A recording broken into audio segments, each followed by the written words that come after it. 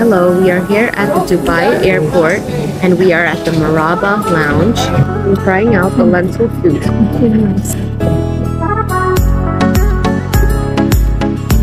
That is so comforting. It tastes like dal. I got another bowl.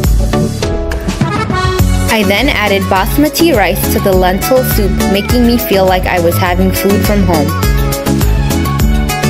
I had a ginger ale soda. Here we have a plate of couscous, Mediterranean eggplant, basmati rice, hummus, and lemon wedges. So I'm trying out the couscous with the eggplant. Give it a try.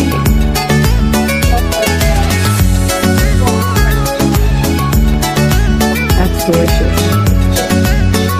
Very tasty.